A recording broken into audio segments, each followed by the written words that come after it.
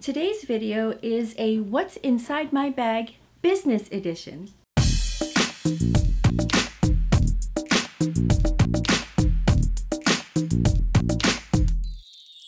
Hello everybody and welcome back to my channel. If you're brand new to my channel, thank you so much for stopping by. And if you've been here before, as always, thank you, and welcome back. It's been a while since I did my last What's Inside My Bag, and that edition was the What's Inside My Gym Bag, where I showed you what I pack on a normal, everyday basis inside my gym bag, from my workout clothes to my workout gloves and all the things in between.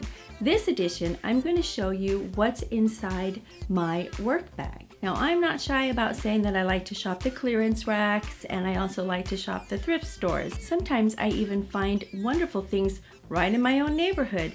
Take my neighbor across the street, for instance. She was remodeling, she was going to donate some things to Goodwill or to Salvation Army, and I happened upon a really nice messenger bag. So I decided to repurpose it for a work bag. Now, my previous bag was this bag that I bought from Walmart many years ago, and I was loyal to it for a very long time. When I saw this really cool messenger style bag across the way at my neighbor's house, I decided that I was going to repurpose it for work. So without further ado, I'm going to show you what's inside my work bag. Now, just under the large flap, you'll find compartments for your pens and for your business cards, which I really like.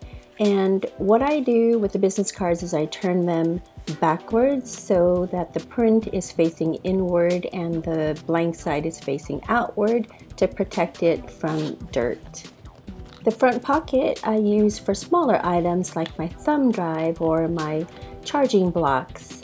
I put it right in here and it's nice and snug.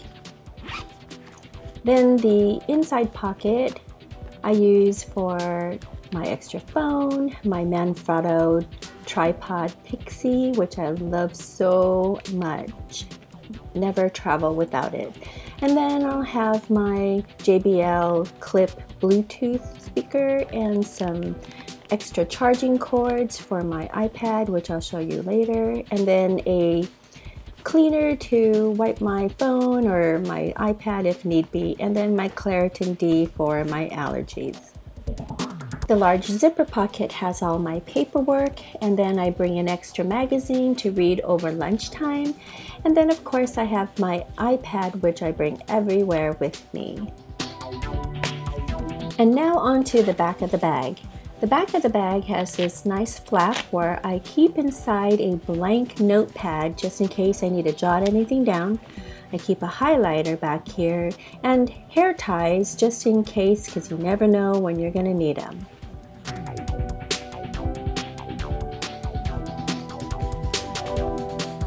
Well, that's it everybody. That's all I have for you today. I hope you enjoyed this video, and if you did, please be sure to give it a thumbs up. And if you'll comment down below and let me know if you like this idea about repurposing bags, and let me know what you guys use for your own work bags and what you put inside your work bag. Be sure to stick around for upcoming celebration awareness videos and more of Annie Talks. And if you haven't already subscribed, be sure to hit the subscribe button down below. Don't forget to hit this notification bell that anytime we upload a video, you'll be notified. Thank you all again so much for watching, and we'll see you in my next video.